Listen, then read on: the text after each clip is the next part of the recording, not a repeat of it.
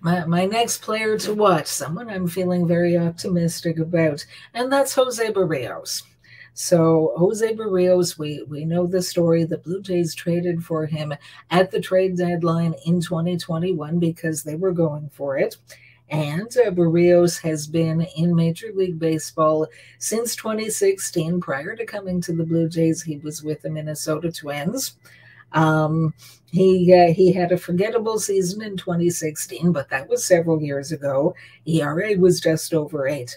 Since then, you look at his numbers year by year by year, and this man has been very solid when he takes the mound.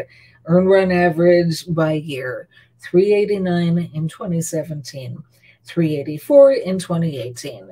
368 in 2019, and even 4 in 2020. But again, stats in 2020, they could be skewed a little bit either high or low because the season was only 2 months, and it might had it played out for a full 162. You don't know. Might have been a little better, might have been a little worse. Never really know.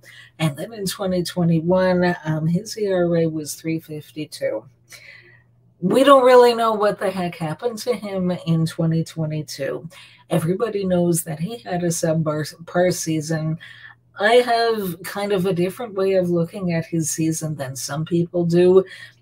When I look at his results game by game, I still say that the runs he allowed about 2/3 of the time that he went out there were pretty respectable, that he ended up minimizing the damage.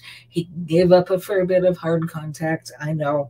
But yeah, he managed, whether it was some help from the defense or whatever, to be fairly successful about 2/3 of the time.